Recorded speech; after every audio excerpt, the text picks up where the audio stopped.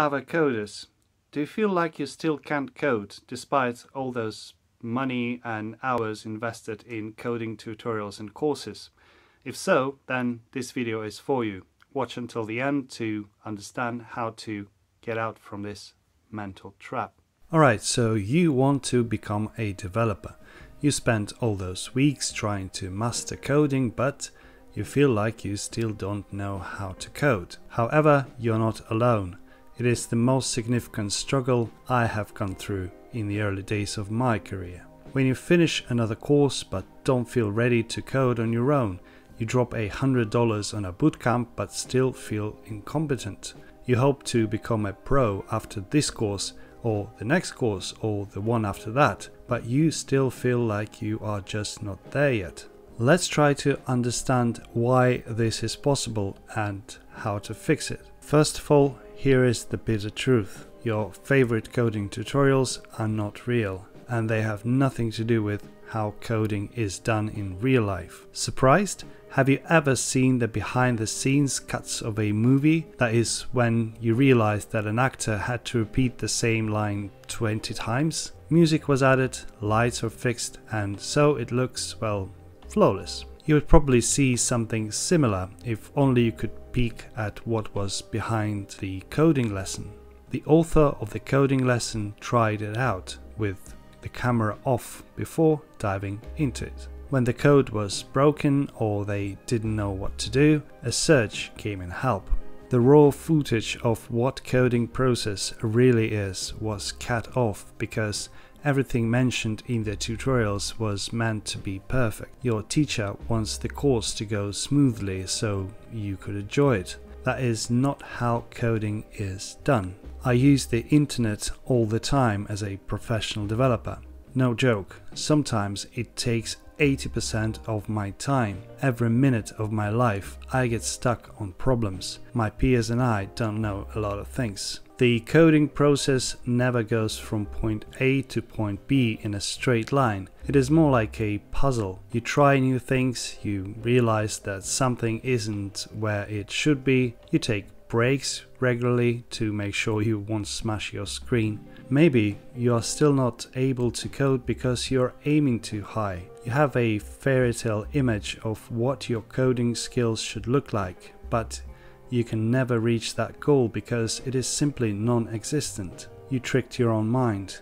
We're not very good at chasing things. Why would you want to change yourself if you feel good in your own shoes? The learning process for many new developers has been ruined by this behavior and expectations. You don't want to face the pain of not knowing. Okay, nobody wants to. You rely on online resources. You go through hundreds of them and think you are productive because you are writing code. The process of learning, though, is not the same as it normally is portrayed by the coding tutorials. You have to do a leap of faith to master something. You need to be confident in your ability to learn, to find solutions and apply them when you need them. And don't get me wrong, there is no other way around it. Positive changes can be brought about by temporary painful experiences. And it's not just about coding. The pain of working out today means a better body tomorrow, and the pain of not knowing something today will lead to mastery tomorrow. There is only one way out of this feeling of incompetence and into a true mastery of software development, and that is to write code on your own. You have to make stuff from the ground up. This is what coding is all about. Problem solving is what this is. You don't need someone to tell you how to solve a coding problem. You need to solve it yourself. The purpose of studying theory is to use it as a self-monitoring tool, and the rest is practice. If you don't know how to create a while loop, search for it. Yeah, look up the instructions. When writing a while loop, you can now self-monitor yourself to see if you are doing it correctly, if you know the theory behind it. Go straight into the code, practice the while loop and write a lot of them. I hope you get the point. You could hire the best coder in the world as your mentor, but you would still be a beginner if you don't put the practice hours in by yourself. The scope of the mentor is to keep an eye on your coding process to see if you're doing it right or wrong. Is it possible to become a professional developer after following instructions in coding tutorials? Well, yes.